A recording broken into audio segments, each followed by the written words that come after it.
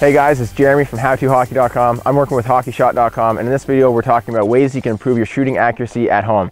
So if you look behind me, you might notice that I'm on an outdoor rink, and obviously not everybody has an outdoor rink, but the good thing is to improve your accuracy at home, you don't really need an outdoor rink. It's nice to have, but all you really need is a nice smooth surface to practice shooting from. So in this case, I'm using a chunk of ice, but you guys can use a roll-up shooting pad or a hockey shooting pad, and those things you can use them any time of year, summer or winter, and they're a lot of fun to practice shooting. Before I get to the shooting tips, I'm just going to run you through a few really quick tips that'll help make your shooting practice a lot more fun and a lot more effective. And if you're out here shooting a lot more, then you're going to improve a lot more. So let's get to that first. My number one tip is to have a nice smooth surface to shoot off of. So I already talked about that. I'm using ice, but you guys can use a roll-up shooting pad or any shooting pad from HockeyShot or the tiles as well. Also, you need a net, especially if you're working on accuracy. So with this one, I've got the Easy Goal. So I really like the Easy Goal. It's got this backstop, so I'm not shooting, losing pucks into the snowy abyss behind that net and never getting them back until springtime. It's got the backstop there, so I can miss by a few feet and still get my puck back.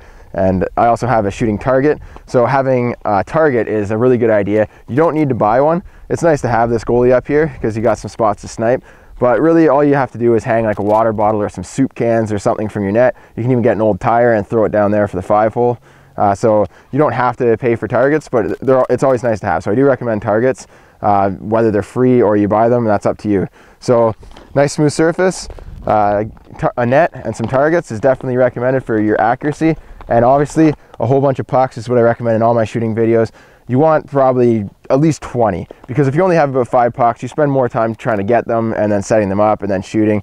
So you want to spend as much time shooting as you possibly can, because that's the fun part of shooting practice, is shooting the pucks. So get at least 20. I'd say 50, but all it's going to cost you is about 50 bucks. Get 50 pucks for 50 bucks. I think they're about $1 at most stores.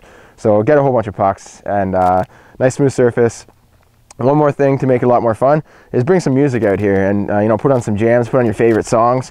And if you're shooting with music, I find that you end up staying out a lot longer than you normally would. So those are all my tips for shooting. Now I'll give you a few tips for practicing your accuracy at home. So I'm not going to go really deep into the technique here because I just covered that last week in my on ice video. So if you're looking for the detailed technique about improving your accuracy, check out our other video, how to improve your shooting accuracy, and it's an on ice video.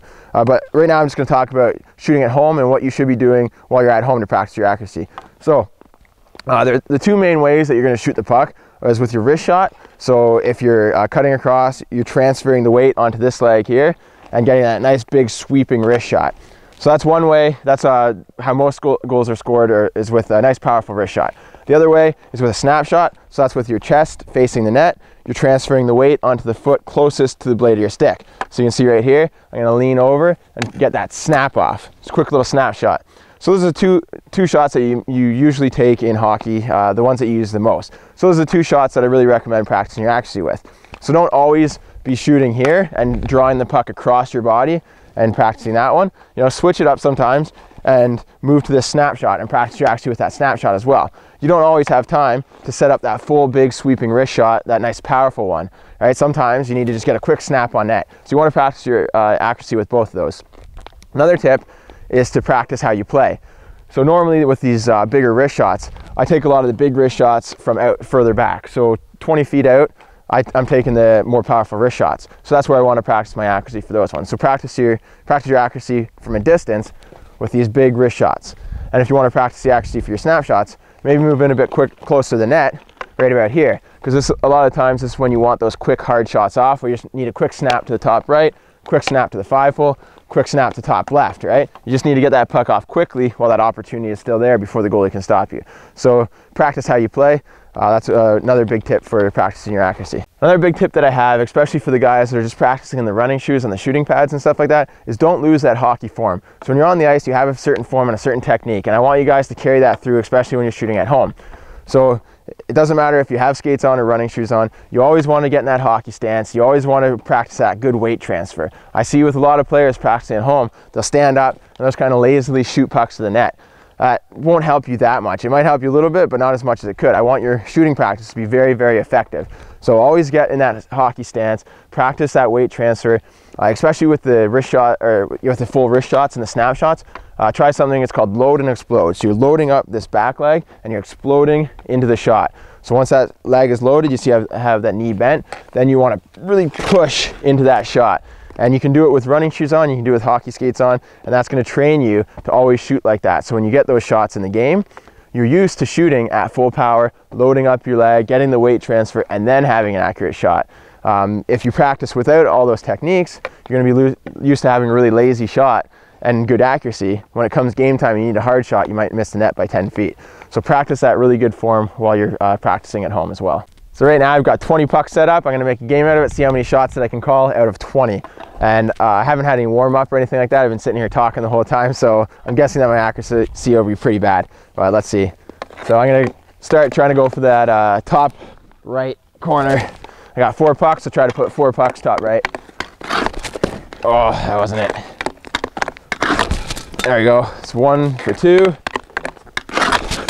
Oh, a bar down. That's 2 for 3. Oh, I just hit the post. Now I'm going to try to go around the world. So bottom right, top left, and bottom left.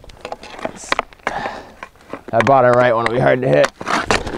Oh, snuck her in there. So there's 1 for 1. Go top right here. Bam. Right where the pipe meets pipe. Top left. There's another one. And bottom left. Oh, I wouldn't call that one. It's just to the right. So another little tip while I'm taking these shots is always take a look up at your target before you shoot. You'll find that if you're looking down at the puck and you shoot, you probably end up either missing the net or hitting the goalie right in the middle. You can't really hit the target if you don't look. So at least take a peek up before you go for that shot.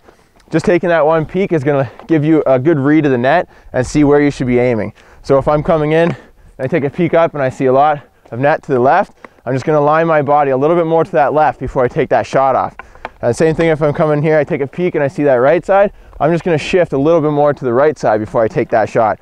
And that really helps you get better angles on the goalies, especially when you're coming in. So say you get a pass right here, take a peek up, and that quick little read will tell me that there's a little bit of opening on that right side. I'm going to move the puck over here and then get that shot off.